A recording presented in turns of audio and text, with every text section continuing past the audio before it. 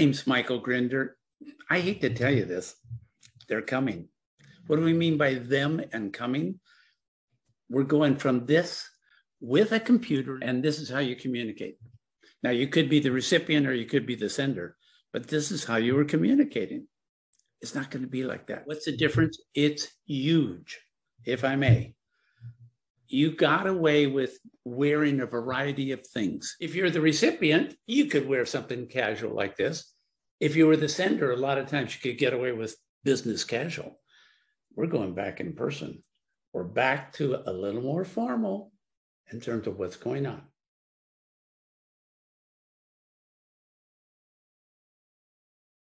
June 20th through the 24th, Portland, Oregon.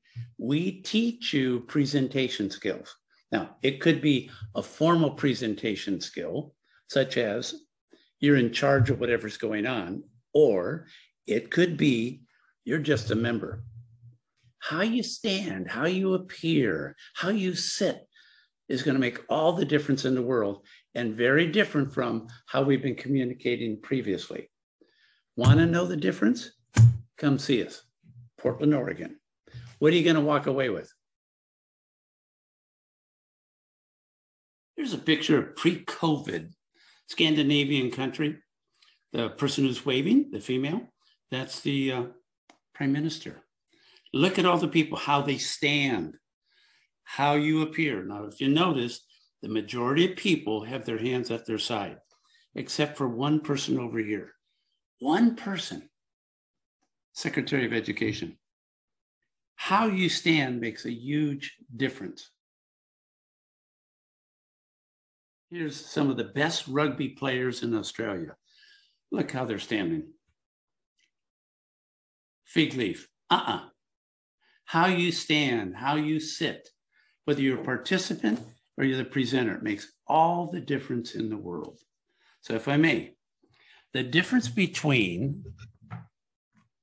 when you were doing Zoom and in person is everything is enlarged. Group dynamics is enlarged. Your face, your voice, hand gestures. Whew, you didn't have to do any hand gestures when you were on Zoom. Now you have to figure out, is my palm up? Is it sideways? Is it down? And that makes a huge difference.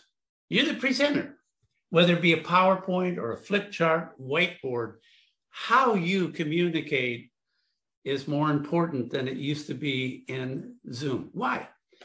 On Zoom, you can flood the whole screen with content. You're part of the process as you deliver the content.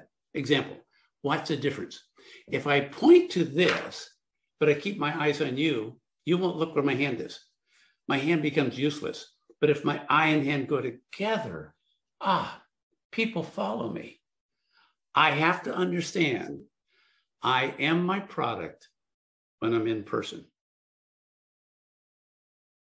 So when we get together for 5 days, lots and lots of practice, you're going to understand the difference between when you work in-house and when you work public.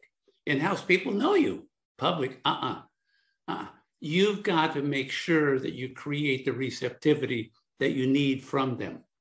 There's an interplay between the content, the process, and whether you have permission or receptivity from them. Please understand, how do you increase their receptivity? It's no longer based on content, it's based on you. So that's why we have 3 focuses for our June 20th through the 24th program: charismatic leadership, presentation skills, and group dynamics. They interplay like crazy. Each year we choose one that we want to especially emphasize. This year, it's got to be presentation skills. Why? They're coming. They're going to be in person. Please understand, how do you deliver content that is volatile? How do you handle people that disagree with you? How do you handle difficult personalities? In person, you can't hide. And the other thing that I think is so important, there's no post-production. Live is live. You do all your preparation, get in there, make sure you're ready, and deliver your content. Now, if I may, Is this just for presenters? No, you're at a committee meeting. Watch. You're on a committee.